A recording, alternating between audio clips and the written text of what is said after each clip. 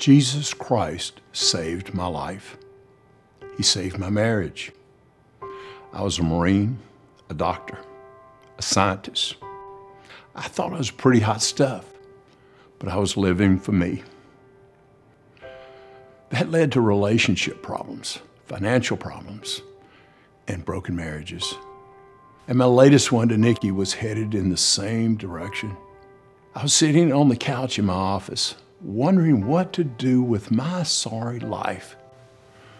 Well, there was a Gideon Bible there for my patients. John 3:16 came to mind. I'd seen that on several signs. But God so loved the world that he gave his only begotten Son, that whosoever believeth in him should not perish, but have eternal life. I almost yelled out, God, if you're real, show me. He changed my life. He gave me stability. He gave me purpose. The Bible is a living, breathing handbook on how to live. And this country could use some of that direction.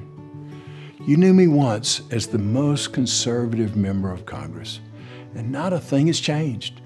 I still carry the Constitution in this pocket and a Bible in this one. After the Marines, I got a commission in the Navy Reserve because they get me to Afghanistan to help take care of our warriors. If a soldier arrived in a military hospital with any heartbeat whatsoever, they'd almost always live.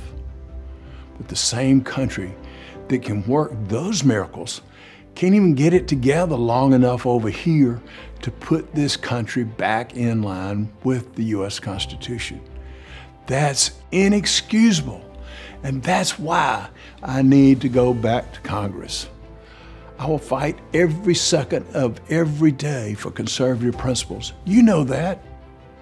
Too many people go up there with fine intentions, but the place changes them, and we all see the result. Christian, husband, father, doctor, scientist, Marine, Naval Reservist, Second Amendment advocate, hunter, fisherman, original intent constitutionalist. As Madison Project wrote, it is not an exaggeration to say that Congressman Paul Broun has sustained the most conservative voting record over the longest period of time of any sitting Republican in Congress. Paul Broun may not be the youngest or the wealthiest person in this race, but he's the only one you can count on to vote exactly like you would. This Marine won't run. He's the one rock-solid, proven conservative who will bring us light in this time of darkness.